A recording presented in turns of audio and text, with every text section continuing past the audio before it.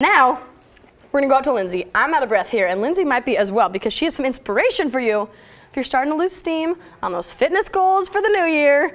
Lindsay, oh, there goes Zach. He's running also. Hey, Lindsay. Hey, Cassidy. Yeah, it's January. This is the time everybody makes that resolution. They're going to get back in the gym, get fit. So I am here at Northwest Personal Training in downtown Vancouver with Sherry McMillan. And, this is the time. People are going back. What are some of the new trends for 2019? Let's get people excited in the gym. Yeah, well, I've been in the industry for 30 years, and every year they come up with what's the new cutting edge, most popular types of movement and exercise. And so for 2019, number one on the list is, again, high intensity training. So people, I think, are recognizing that they don't have a lot of time and they want to get results quickly. And so they're looking for, hard, fast, explosive, get it done and get results quickly. So we have Nate Brown right here who's going to demonstrate, because there's a lot of different ways you can do high intensity training. You can do like traditional Tabata, where you go 20 seconds really hard, 10 seconds easy, 20 seconds hard, do multiple sets of that. Or you could just set up a little circuit where you go really hard for maybe 30 to 60 seconds. So Nate's doing skipping. Let's say he did 30 seconds as hard as he could, then he dropped it, and then he went right over to a strength exercise.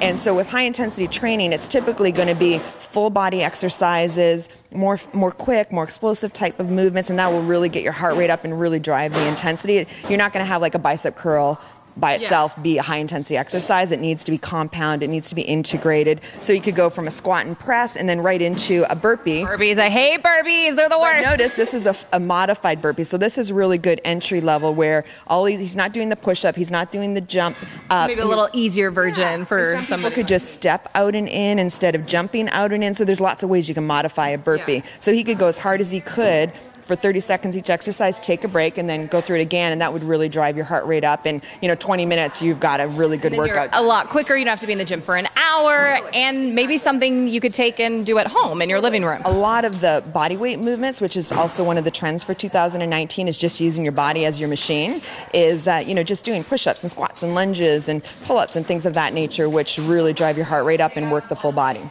And okay, we have the high intensity training. What are some of the other things that people should be focusing on? Yeah, well, one of the other really important trends is mobility training and release training. And what that means is it's not always important to go as hard as you possibly can and exhaust yourself. So sometimes people say, oh, more is better. And so I'll just do a ton work out really hard, and that's going to be, no. And so mobility training is where instead of thinking like go as hard as you can, instead it's about technique, and it's about lengthening while you strengthen, and it's about taking your body through full range of motion, developing good range of motion, pain-free range of motion. So Nate, why don't you come on over and show some of the mobility exercises over here. We're going to move back here, just real quick, demonstrate. Yeah, what are we talking about here? So on this one here, all he's doing is sitting with really good form, and he's taking his femur, his thigh, and he's taking it and just rotating it through the hip socket. And so it's just taking that internal and external rotation. A lot of people are really tight in their hips, so it's just developing range of motion, mobility, helping to release.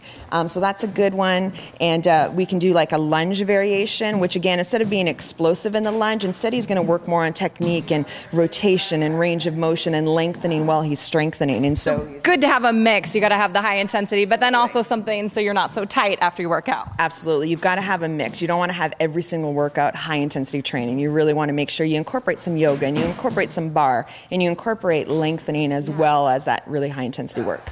All right, we're at Northwest Personal Training, downtown Vancouver. Hopefully this gives you some inspiration to carry out that New Year's resolution.